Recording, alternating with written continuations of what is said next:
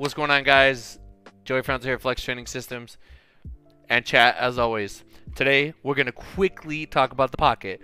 What is the pocket? Some people, they see us saying pocket, they don't know what it is, they don't know where it came from. So I'm gonna give you a little history lesson, right? And then I'm gonna talk about it and why you should just apply it to your training. And then I'm gonna give you an example. One of my lifters who stayed in the pocket all prep. Meet day came, he PR'd everything by 1 billion pounds. I think it was like a 100-pound PR total. Granted, it was our first meet together, and I'm not saying he's gonna PR by 100 every meet, but I'll take it, right? It's usually what happens when people first get on board. Anyway, what is the pocket? So you guys might know my friend Alberto Nunez. I think I talked about this many years ago in a video, but I think we were sitting at a Denny's once, and he referred to lifting in the sense of staying in the pocket, like you just stay in the pocket or something like that. And then I looked at him and I was like, I'm gonna turn this into a powerlifting term like I do with everything, right? And staying in the pocket, so what it actually is like, if you think of a I know there's a musical term, but if you think of football, think of Tom Brady, right? The pocket is sort of the formation of players around the quarterback as he's trying to decide on a target, right? So he has pressure coming at him. Literally, the defense is trying to sack the quarterback. And a good quarterback can stay in the pocket under pressure. So when all this shit's coming at him and all this stress is happening and there's people running routes and there's like giant 300-pound men trying to kill you, you stay in the pocket, you stay calm, cool, and collected. And you trust your linemen, you trust your targets, and you go through your cadence, you do your check downs, and then you throw the ball to your receiver. Boom, march down the field, right? How do we relate this to a powerlifting sense? Staying in the pocket, I mean, one, it's like not overshooting, right? But it can apply to other things like trusting your training, just trusting the process, not overdoing things, not letting your ego get in the way. Inexperienced quarterbacks will panic. They'll run when they're not supposed to. They'll throw interceptions. They'll get sacked. I don't know. There's a lot of different things they can do. Sometimes they get sacked. There's nothing they can do about it. But the key is you want to stay in the pocket until your target opens up until the right moment. Same thing with lifting. You want to stay in the pocket. You want to you don't want to overshoot. You don't want to do more than you should be doing, because then you're gonna end up doing less overall, if that makes sense. So let's just talk about like one training session and we'll look at the week, right?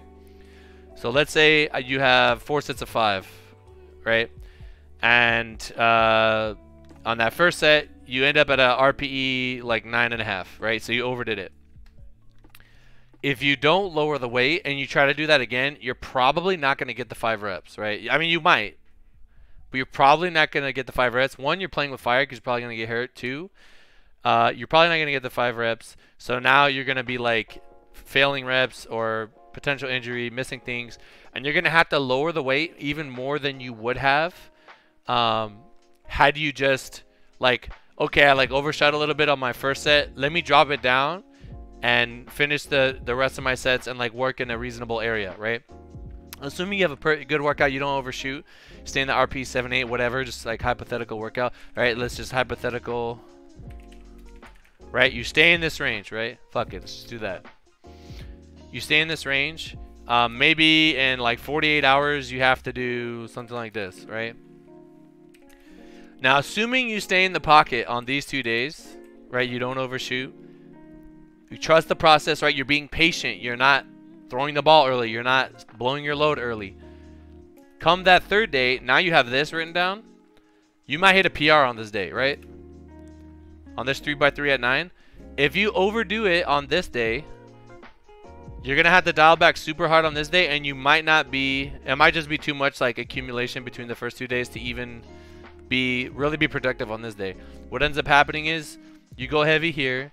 This day feels like shit, and then you can't even do this day, and now mentally you're like going crazy. It just compounds on other things. You're like kind of trampling over yourself, because you didn't stay in the pocket on the first day, because you didn't trust the process, because you weren't patient. You compromised the final two, you know, the other days of the week, right? This could be for any lift. For deadlift, this is fucking cracked.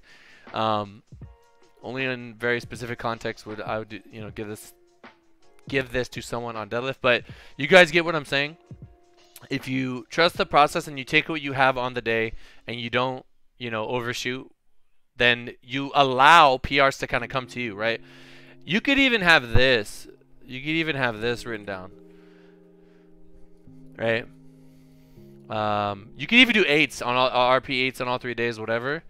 But because you're like listening to your body and you're not overdoing it, then like maybe the next week you have like I don't know, just make something up.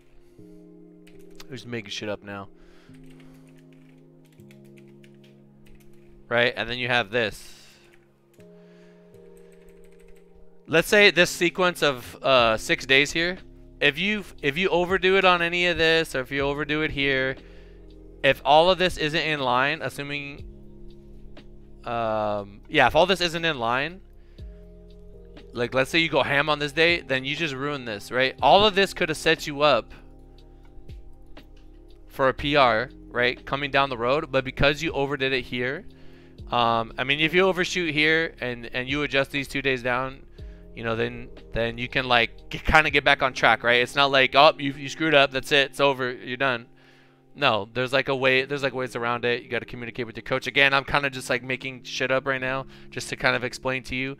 But the point is, you want to keep the goal day in mind, and you don't want to compromise that day by throwing the ball early or throwing an interception, running when you're not supposed to, doing dumb shit, right? It's not dumb. It's like you're learning, you're going through, you know, a lot of young lifters, they kind of just like have bad instincts. They just have bad instincts. They have not been groomed. A lot of times with my lifters, I feel like I have to tell them the truth. I have to. And sometimes they're not getting something. So I try to be patient with them, and I'll explain to them the same concept over and over and over and over and over. But I also, part of me feels bad, like I'm not like I'm shitting on them, but I'm just like this person went out of the pocket and they hit a PR, but now I need to rein them back in, and I need to groom them to set them up for even bigger PRs down the road, right? Let's say you overshoot this day and you don't get hurt on this day, right? But then you end up getting hurt on this day, right? It started here, like that injury was kind of brewing early on. You know what I'm saying? So it's a possibility, right? People think triples and they think, oh, I have to go heavy. They see single and they think, oh, I have to go heavy. No, this 4x2 out of 7. You could do this for sets of 5. You know what I mean? All out if you had to, but we're not doing that. There's a lot of, I don't remember the specific study, but there's a lot of research going on right now showing that like sub-maximal work, and just like accumulating a lot of work over time, getting kind of like not super close to your all-out max, but like, you know, sort of, if you think of a meter from 1 to 10, and each workout kind of brings you up to a 7, then the next workout brings you up kind of to an 8, and then you're going back down to a 7, and then you're going up to an 8. And then you're going up to an 8.5, and then you're going back down to a 7.5, and then you're going back. You know what I'm saying? Like you're pushing, but you're not overdoing it. You're not blowing your load, and you're able to do more over time. Like I said, in one workout, if you send it on the first set, it's going to compromise the total amount of work you're going to be able to do in that whole workout. Same thing with days. If you have just a terrible day, your mind is all over the place, you're just maxing out, you're super stubborn, that's going to ruin the next days that you have coming up. Right? So you want to stay in the pocket. You want to trust the process. You want to be patient. And I think I'm going over the same thing over and over and over. So we're going to show Andrew here. Andrew is one of my newer lifters from, I think he's from Ireland, but he's currently residing in Australia. He just competed. I want to show you his biggest singles in training. This is the highest numbers he hit in training. These are the numbers he sent me to justify what he wanted to do on the platform. Right? And then I'm going to show you what he did on meet day. There is something about his taper that I feel could have been a little bit better, because the meet was on like the way his schedule lined up. I couldn't fit as many days in. I didn't have to actually to keep him. You know, basically I'm nitpicking the taper. I feel like I could have got even more out of him. But it was our first meet together, and I didn't want to mess anything up, so I did what I did. But anyway, you guys will see. So. Yeah, this is the heaviest single he took in training on his deadlift. this is the embodiment of the pocket, right? This is the pocket right here. He's not overdoing it. Super calm, super smooth. Absolutely, he's going to have more in the tank on meet day. Now, granted, this is in training. He didn't squat the day before, or literally that morning, or bench before. So it's safe to assume that he's going to be holding a little bit more fatigue than what he's able to do here. So we want to hit this weight or a little bit more on the platform, right? Now for squat, let me show you. This is the heaviest squat he hit. I think this is, what, 573, something like that. Because those are not big clips. Right? There you go. Boom. Nice and easy. And then bench. I think Andrew's, what, 19? 19 years old? I think that's 303. I could be wrong. Anyway, we're going to come over now to deadlift. Like I said, we want to hit what he hit in the gym, or a little bit more. We have to use that foresight, right? Sean, if you're in chat, Sean Mills, you already know I talk about foresight. I talk about when you've done something enough, you can see the future, right? You can predict the future. You already, I've already done this a million times. I can kind of anticipate what's going to happen. So we ended up deciding on a weight that is more than what he did in training, but not crazy amount more, because I know, okay, he's going to have squatted that day. He's going to have bench that day. It's our first meet together. So we want to add a little bit more than what he did. I still think he could have probably gone up a little, but I'm perfectly fine with this. He didn't do anything wrong. Everything is like how it's supposed to be, right? So yeah, little bit of like slow down towards the top, but like nothing crazy. He stayed in the pocket all prep. His chance of getting injured is like non-existent, because he never got to that point where his body was like at its absolute limit where something could snap or whatever. Here he is on bench. I don't remember if it's 319 or 314, but basically he essentially hit this without the big clips in the gym. And here he's hitting it, 12 pounds or more on meet day, no problem. And then his squat. His squat was, I think it was similar to this in the gym. I don't remember if he cut weight. I'd have to look back. But yeah, very simple.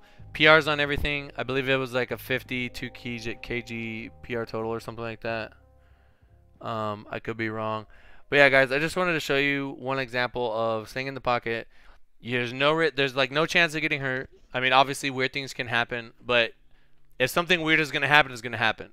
But at least it's not going to happen because there was an ego. Like literally this guy would just like send me his videos and everything, like all his numbers are just going up, and like none of them are overshoots.